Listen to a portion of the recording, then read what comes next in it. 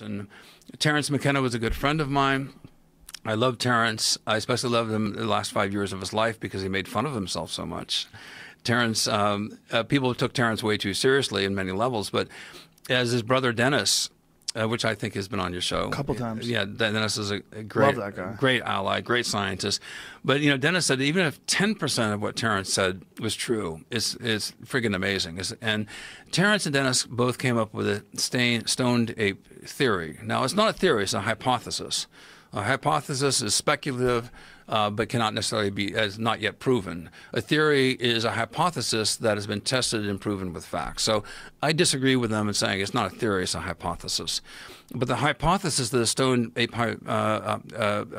ape, which I think you've alluded to before, is that with climate change and as the savannas increase and our primate ancestors came out of the forest canopies, they're tracking across the savanna. And if you're a hunter, what do you look? You look for footsteps and you look for scat. And the most significant fleshy mushroom going out of poop in Africa, hippopotamus, elephant, deer, antelope, etc., is Psilocybe cubensis. It's a very large mushroom. You're hungry. You're with your clan. You consume it, and then 20 minutes later, you are catapulted in this extraordinary experience. Psilocybin substitutes as serotonin, becomes a better neurotransmitter, activates neurogenesis. It causes new neurons to form, new pathways of knowledge. So that's a stoned ape hypothesis, and it speaks to a mystery that the human brain, basically the brain cavity doubled in size in about 2 million years. Some people say it's less than 200,000. Homo sapiens less than 200,000 years? Yeah. Homo sapiens arrived 200,000 to 300,000 years ago. That's a big gap, right? It's a big gap. Well, the science is like that. So you want to be scientifically accurate here, I need to show the extreme margins of what's been estimated. So if we accept 2 million years and it's shown in the fossil record, this is true. The oldest Homo sapien fossils are 300,000 years old now. But we have a suddenly doubling of the human brain. And with that, our language centers increased, our ability to prognosticate, to plan. And there's no explanation for this currently. And even though we may not be able to prove it, I ask people to suspend their disbelief for a second. Now think of this.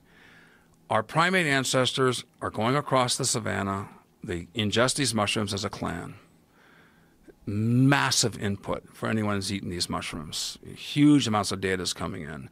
Fractal patterns, geometrical, landscapes occur. You have empathy. You have greater courage. You're fighting a saber-toothed tiger. One day you have a fear of it. We know now from neurogenesis and the extinction of the fear response that has been clinically proven, psilocybin allows you to reset and have different neurological pathways to respond to fear, overcoming the fear conditioned response, potentially PTSD, and there's a lot of research on this currently. So, but this wouldn't happen one time with one hominid group. It wouldn't happen 2 times, 10 times. It happened millions and millions and millions and millions of times over millions and millions of years. This leads to what I think is called, this should be called epigenetic neurogenesis. We know that there's a regeneration of neurons. We know that psilocybin substitutes the serotonin. It opens the floodgates of the senses. You have a lot more data coming in. And we know that you have the extinction of the fear response. So if you're the leader of your clan, you've had this traumatic event, either war or cataclysm from earthquakes, whatever the case may be, or encounter a saber-toothed tiger, whatever.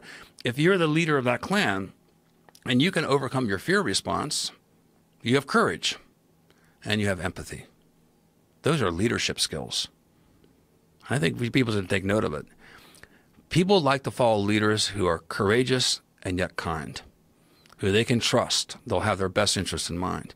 So I think this propelled, I think it's a very good explanation. It's an unprovable hypothesis. But now we're at a junction and we're ready for the next quantum leap in human consciousness. I think psilocybin should be looked upon as a nootropic vitamin. And there's a huge amount of interest in this.